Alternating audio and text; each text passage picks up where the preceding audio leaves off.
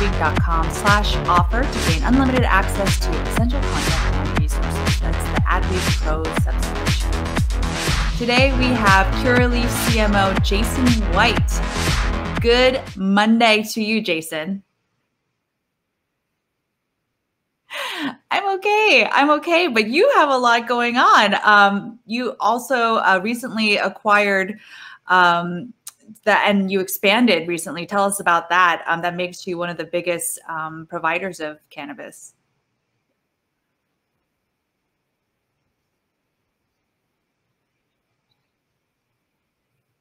Really the one of the largest companies in the Midwest in cannabis, and that really kind of completes what we've been working on, which was the Curaleaf business, which is an East Coast based health and wellness business, the Select brand, which was a West Coast lifestyle brand, and now with the acquisition of Grassroots, it really kind of connects the dots across the nation, giving us operations in 23 states. We just opened our 89th dispensary last week. We have 130 licenses, and we essentially have become the largest cannabis company in the world. Wow. And I just want to ask our viewers, if you can hear me, just give me a thumbs up on the LinkedIn Live. Jason, I want to kind of take a big step back because you and I both know that there's a stigma around cannabis. How do you explain it to folks? And on a scale of 1 to 10, where do you think the stigma level is, you know, when we talk about stigma around mental health or stigma around, you know, speaking out? Where are we in that national conversation?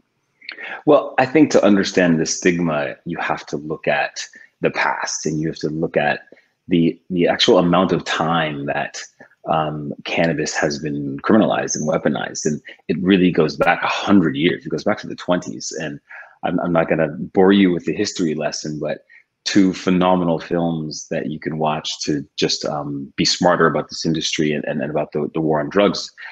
One is called Grass is Greener, produced by a good friend of mine, Fab Five Freddy, and the other, which I just saw yesterday at the American Black Film Festival, is a film called Public Enemy No. 1. Two phenomenal films that really explain that this goes all the way back to the 20s, and from a government standpoint, it really ramped up in the 60s with the war on drugs. And you know, that has created a situation that, there's a stigma because we've had decades and decades of dogma around what is cannabis and its role in communities. And we have to change that. And we have to get people to understand that this plant has tremendous benefits and this industry can do tremendous good. There's already 250,000 employees in this industry, expected to add almost $2 billion of to the economy this year. And you know, I believe that it's an industry that people should think twice about and really consider having a career. And as a user, as someone who consumes cannabis, you know, there's tremendous benefits that can be had by removing it out of the days of reefer and into the days of wellness and lifestyle. Yeah, you're talking about wellness and lifestyle, but as a lead marketer, is it important to more so focus on the medical benefits, or what is that kind of creative conversation going on with you and your team to try to reverse the stigma and to have a bigger, more open conversation? I'm sorry, repeat that question. So you're talking about leveraging the brand, right? So in terms of marketing, do you focus more on the medical aspects, right? The healing benefits, or you know, do you try to change that kind of lifestyle branding awareness? Well, you know, I think about cannabis and marketing of cannabis a lot like my past, which is mostly global markets, because every state is essentially a country. You know, you've got different compliance, you've got different regulations, you've got a completely different state of the consumer, a different state of understanding, and different usage. So when you think of a market like California, where it's so far ahead and it really is a lifestyle conversation, and it is, you know, legalized for adult use, that's one way to market, and that's one way to position our brands, and that's why we use the Select brand, for example, on the West Coast. When you look at the East Coast in markets like Florida, New Jersey, Connecticut, I mean, these are still medical states. These are still states where people are prescribed and they have medical cards, and it's really about treating conditions and helping them, with chronic pain and other conditions that they feel they can treat with cannabis. So different worlds, and I think that's what makes it, such a tough space to market, because our goal is to really build national brands, to create brands that consumers can understand and trust and know long term. In order to do that, you have to think about what's fundamental and core to a brand like Select or a brand like Curaleaf, but then also how do you tailor that message into a market that is highly medical or highly adult use, or like Arizona, where you kind of have this blend. So it really is a state by state task, yet we're trying to use a national solution. Yeah, I really like that analogy of the states being like different countries. We're seeing a lot of, division and conversations, a variety of conversations. Is that the same when you approach social justice conversations in various markets and franchises and demographics? Yeah, we've seen social equity have varied degrees of implementation and varied degrees of success based on the state. Right now, Illinois, with probably the most progressive social equity platform, we'll see how that goes as that starts to roll out. I think California has seen varying degrees of success. I think a lot of people would argue there's been a lot of hiccups in how that gets executed. And broadly, I think what you can see in the themes there are, while the intention has been very good, there's been some problems in execution, and whether that's predatory loans, whether that's just not being able to have the capital to stand up a social equity license after obtaining a social equity license. These are common themes, and these are some of the things that, as the largest cannabis company in the world, we're trying to think through. How do we be a part of solving some of these problems, but how do we do it through the lens of business? How do we help others stand up their businesses to grow all of our businesses? So it's a tough one. We have not solved this yet, and you've got state by state legislative decisions that have to be made. Then you also have obviously the national legalization conversation. But for us, it's really more of a state by state conversation of how do we take part in both the legislative side, but also using business to help solve some of these problems. Yeah, let's go back to that toughness, because you're in a unique position as a CMO to be in a place that has to constantly be on the watch and constantly kind of pivot where you need to with the regulation. So how do you kind of, as a leader, stay on top of it all? You have a really great team. We have a really strong government relations team that really is, in the position of thought leadership. They have the chair of the Cannabis Trade Federation. And in addition to that, we have, great leaders in our state roles. And it really does take a collection of efforts to think this through, from the group that thinks about mergers and acquisitions, to the group that's really thinking about how to execute in the market, to the group that's thinking long term, not only from a legislative standpoint, but a brand building standpoint, making decisions about retail, making decisions about, where to plant your business next. It's all a puzzle. And, we meet as an executive leadership team every Wednesday, and we run through these decisions over and over and over. Because on top of all that, you've got to think about delivering for shareholders and delivering for our investors. So it's really a fascinating business and a fascinating time. Like I say, like, I pull on every aspect of my past. I pull on, global marketing. I pull on product marketing. I pull on cultural marketing and understanding the music space and the athletic space. Like, everything I've done in my past really has helped me be prepared for this. And it's still a daunting task. Yeah, what would you say to marketers who are in, a new kind of position or a new playing field? I say new just kind of relative to, how much more I think the cannabis space will grow in its way to becoming more mainstream. Well, it is. It's very new. It's a nascent industry, and I think people have to really understand that we're figuring this out as we go. And on one hand, we have the absolute pleasure and privilege of looking at all these other industries that have come before us and learning from what worked and what didn't. But at the same time, we have to have the patience and the wherewithal to get through the mistakes, the hard work, the building of an industry, the standing up of an industry. And there are many folks that have come before us, and I don't claim to be the first in this space, but when you look collectively at the folks that are really trying to stand up these industries, whether it's the big multi-state organizations like MSOs, or whether it's those small, mom and pop shops, it really is everyone trying to figure this out. And I think there are moments when we work together, and there's moments where we work competitively.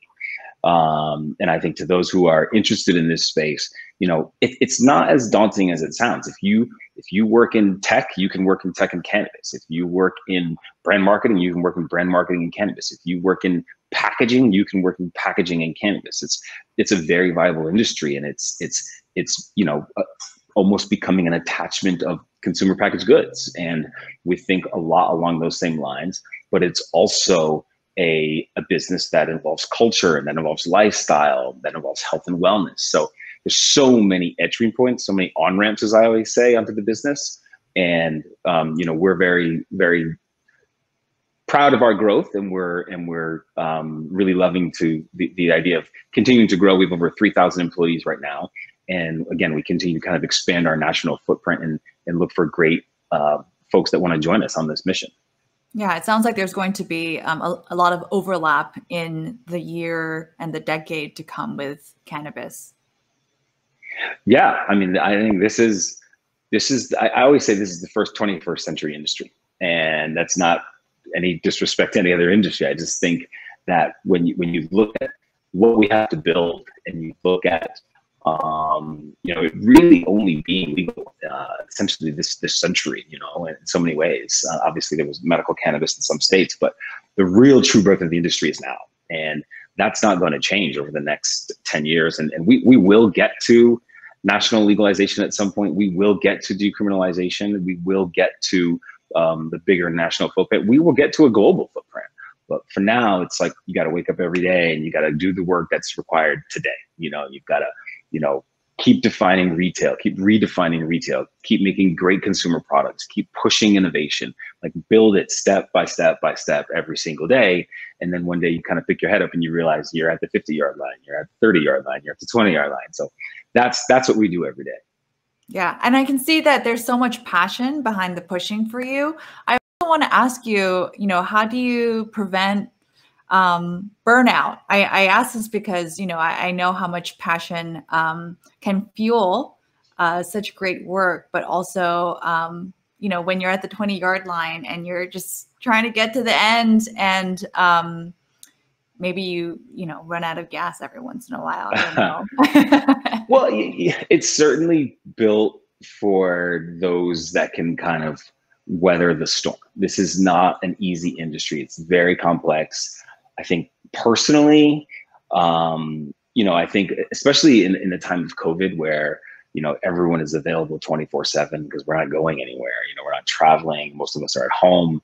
I think you have to set the boundaries. I tend to start very early because of the East Coast time zone, and my headquarters are on the East Coast. So I try to put an end on it at a normal time to then kind of have a life in other areas. But the fact of the matter is, and I was just telling my team this the other day, like there's a reason why you sign up for growth industries. It's the excitement, it's the passion, it's the success that you see, it's that curve, that is so exciting to be a part of. And with that comes hard work. There's no denying it. So it's not for everybody, but it is an industry that I've really, really enjoyed, and I've met some of the most passionate people. And when it is so personal for so many, when you see people who have their own story of a loved one who maybe in late stages of a disease, cannabis was helpful to them, or maybe it helps with their anxiety, or maybe they just have a passion for the plant and the passion for treating conditions in ways other than, over-the-counter medicine. There's so many people that have their own personal story for being in the space.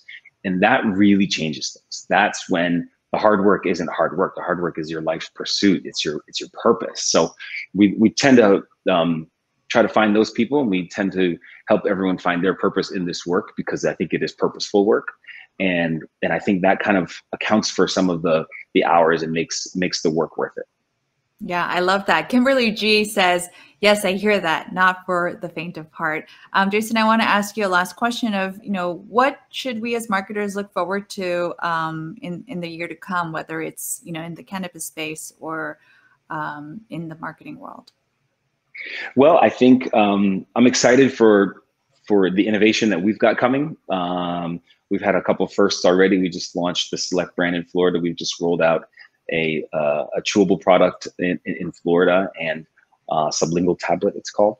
And we continue to try to innovate and just think about the consumer and think about what are the needs and what are the moods of the consumer that we can affect. So as people want more options, things that are not smokable or things that work in a very specific time frame, like we have a technology called Nano we're rolling out, where you can take a gummy, and everyone has had that scary gummy experience, but this is one that's starts on time and works in a more consistent way through your body. So we're really working on product innovation. How do we develop great consumer products like any other industry in CPG?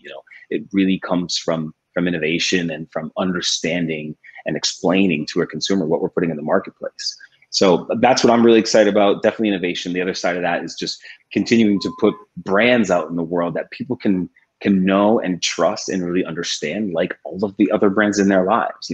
This is really a time of normalization. It's a time of bringing so many practices that we've seen from these other industries we've all come from, and just applying them in cannabis and bringing it into the forefront, taking it out of the shadows, and hopefully consumers will appreciate that and start to realize these are great options for their lives. Yeah, well, it's definitely a time when we are uncertain, but we need great leadership. We need help. We need all the help that we can get. And we're seeing a lot of really, really cool innovation. So Jason White, CMO of Curaleaf, thank you for spending some time with us this Monday. Thank you for having me. I appreciate it. And thank you to all of our LinkedIn, YouTube, Facebook, everywhere audience for tuning in. If you would like to see this series continue, if you want to give us a little applause or whatever icon that you want, just let us know. We are listening. And feel free to start an Adweek Pro subscription and gain unlimited access to our essential content and resources. You can learn more at adweek.com/offer. My name is Ko Im. Have a great week.